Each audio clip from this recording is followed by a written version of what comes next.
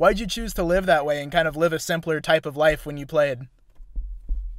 I think I picked up the right books, man, about financial literacy, passive income.